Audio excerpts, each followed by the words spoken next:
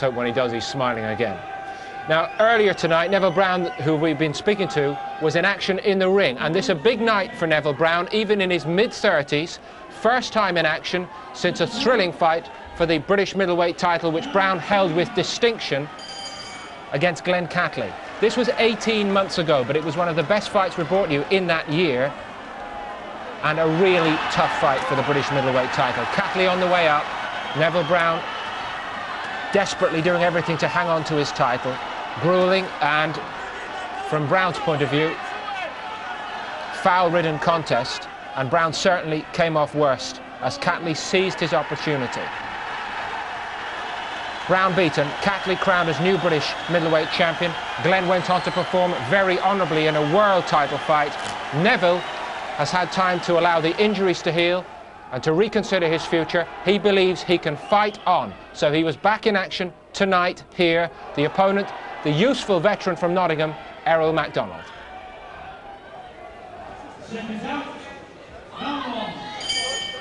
Fascinating one, this, the ring return after 18 months of the former British middleweight champion and world title contender Neville Brown in the black trunks here, in with Errol McDonald, who was a fair fighter himself in better times, and he really fancies the job, I know, tonight against Brown. McDonald, who's on the fourth fight of a comeback in the gold trunks here, and there's bound to be a bit of ring rust, you'd think, for Brown, who was last seen in the ring when he was pretty badly beaten up really by Glenn Catley, but he's caught McDonald there with a little chopping left hand, and that's bound to lift his confidence early on, Glenn. Well, he needed something like that very early, because I think this fight's all about getting some confidence, and he needs to do that quickly, and that was a good punch just to get himself started. Another right hand seemed to hurt McDonald. Good puncher, Neville Brown. He's scored 36 knockdowns in his career, which has been going on now for a decade as a professional, before his pretty glorious amateur days when he was so unlucky not to box in the Olympics. Just happened to be around at the same time as Richie Woodall.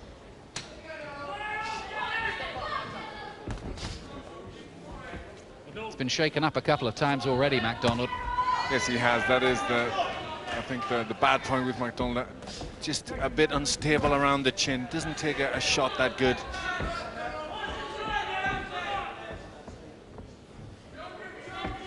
McDonald now 35 years of age.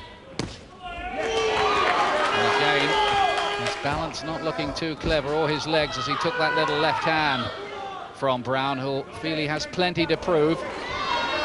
Uppercuts from him, and his power is proving decisive here, mixing them up to head and body. And this is looking all a bit too much at the moment for Errol McDonald, a former European title contender himself 8 years ago. It's good work, this, by Brown. Doesn't look like he's been out for 18 months, does it? No, it's a good start, and I think just the confidence of getting a good shot home to McDonald has really lifted him. Now he's starting to get into some sort of rhythm. And Brown will still believe he can once again be a championship fighter. And who's to say he's wrong? 33 now.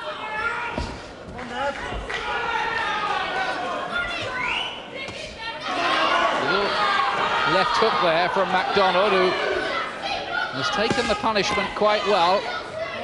And just showing signs of a little rally towards the end of the round.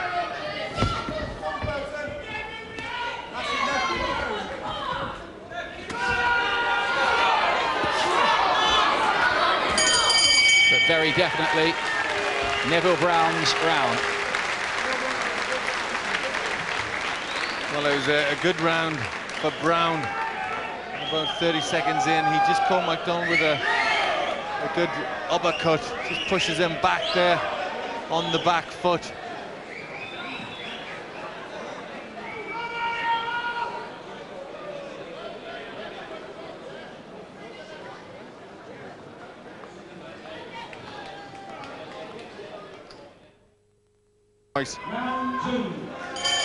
Second round, and this is only due to go 6. It's the first time that Neville Brown's been in a 6-rounder since back in 1991. It's a bit of a come down, really, for a guy who was in with Steve Collins for the World Super Middleweight title over in Ireland not so long ago. But he'll regard this as a rehabilitation exercise. The timing just looking a little out there for Brown.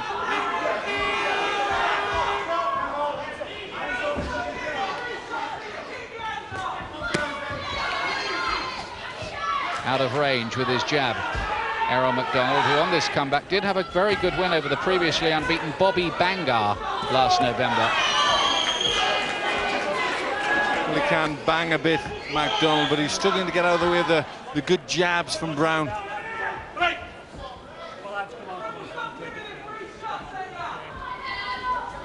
Brown, who boxes out of the brewery town of Burton-on-Trent in Staffordshire. He's got big support there too. A few of them here tonight.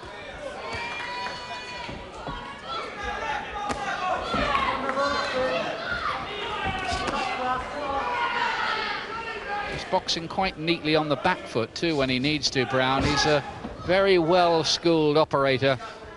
2 ABA titles all those years ago. And he boxed all around the world. Well, he's been around an awful long time, Neville Brown, but McDonald still looking to come forward and unload himself. Missing a lot, though. And Brown just finding him with a little right cross after all those shots had hit thin air.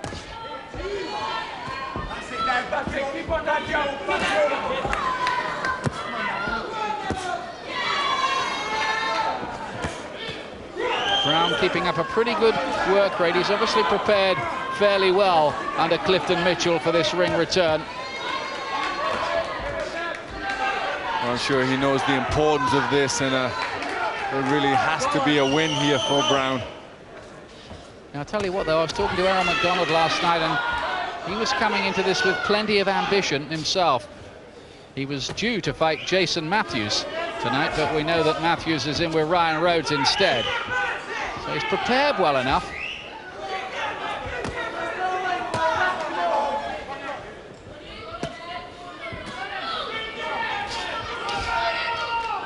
Still getting his shots off quite well, Brown, but hoping a little bit when he goes backwards. It just looks a bit open, doesn't he? He was called an awful lot too much by Catley that night. He lost his British title in what was his 6th defence. No knockdown there. Last few seconds of the second round, and Neville Brown continuing to impress on his comeback.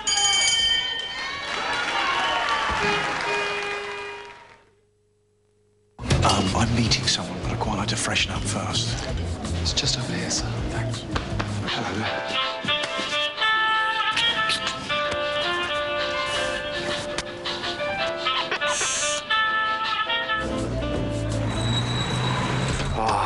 The best things come to those who loaf. Here's to maximum refreshment, minimum effort. You smell nice. Thanks, I've just been to the lavatory.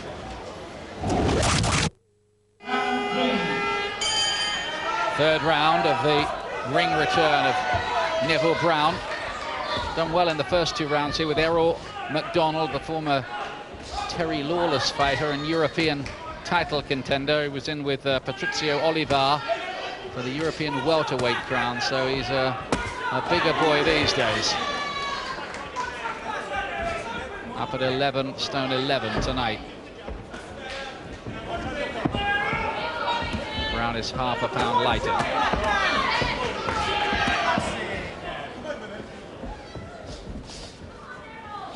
Brown is doing most of the work that matters here. Yes, the better variety and the better punches altogether are coming from Brown. Good right hand through the middle there from Neville Brown, trying to club home a few right crosses as well, and he'll have to cover up here, McDonald. Body shots mixed in. It's a fair old repertoire here from the former champion. Looking here to ram the resistance out of Errol McDonald. He's covered up well for the most part, though, over there, McDonald. And he's come here with plenty of spirit. Whether that's going to be enough to get him through this looks pretty much open to question. Well, this has been a very good attack from Neville Brown, still trying to pile the pressure on.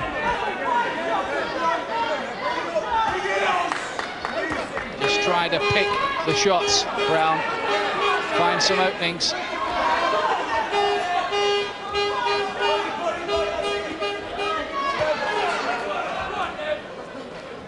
Oh, right hand and left hook from McDonald off the ropes.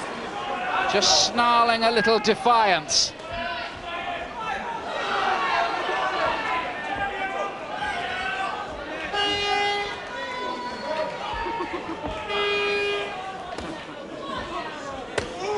Oh, the body shots look hurtful. There's 3 of them in towards the ribcage.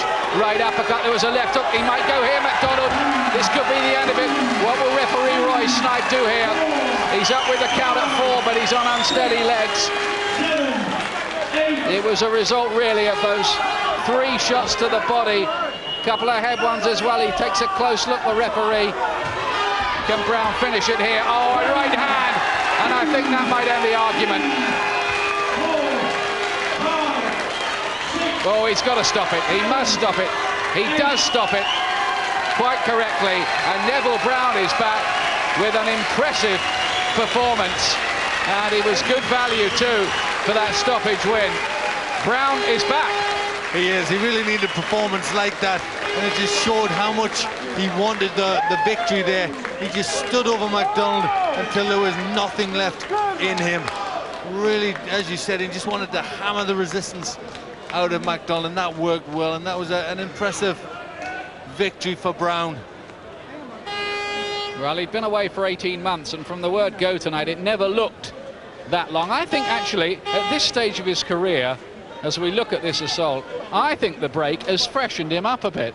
Well, I think he certainly probably needed a break, but I think it just shows real determination. I think he knows at this stage in his career, there's not that many chances left. And he really had to just go all out here and look good and get a good victory. And he really just kept throwing punches at McDonald, just didn't give him a chance to recover. I think, actually, Errol McDonald just saw that there was no way out of that little prison cell on those ropes in the end. Well, he showed gameness, McDonald, but there just wasn't a way out. Brown was determined just to stand there and throw the punches that counted. Brown, incidentally, would have been back a bit sooner, only he broke his foot playing football. That kept him out for 2 months as well. Stick to the boxing, Nev. Just a big right hand from McDonald, and a short little uppercut just catches McDonald on the chin, and that's enough for him. Well, it was a game effort from Errol McDonald, who had high hopes, but he found Neville Brown in pretty good nick there on his return. Ladies and gentlemen, after 2 minutes, 43 seconds of the 3rd round, the referee stops the contest. Errol McDonald in no position to defend himself. The winner, Neville Brown. Wasn't even breathing at the end of it. Well, at least that's what he wants us all to believe. Neville's now talking to Adam Smith. Well, Neville, after an 18-month break, it didn't look like there was a lot of ring rust there. What did you think watching back at it? No snapness at all. You're disappointed? Yes, because no. The last round was excellent on the ropes, but I didn't want to really be there. I wanted to get the rounds under my belt, but he wouldn't let me. He just kept coming after me. I kept thinking, slow down. This is like, I got to get back into the fight game. You stand there and let me jab you, and so on. But he wasn't having it, so it was pressuring me from the time. And me and Errol go back a long way for the ABA days. So did you feel good getting back in there? Felt scary. It didn't hit me until Monday of this week. I thought, oh, change of opponent. Oh, got to make the weight. Oh, and I'm definitely overweight. I'm good 6 or 7 pounds overweight here, and I can see it. And as I'm moving around the ring, I don't like it. But end of the day, it's back to the gym tomorrow, and Clifton Mitchell is looking after me, and Stuart, both good trainers looking after me. And, do you want Howard Eastman? I want all of them. I want to be a world champ. You're hungry again. I'm hungry. I want to be a world champ. But obviously, I'm going to improve.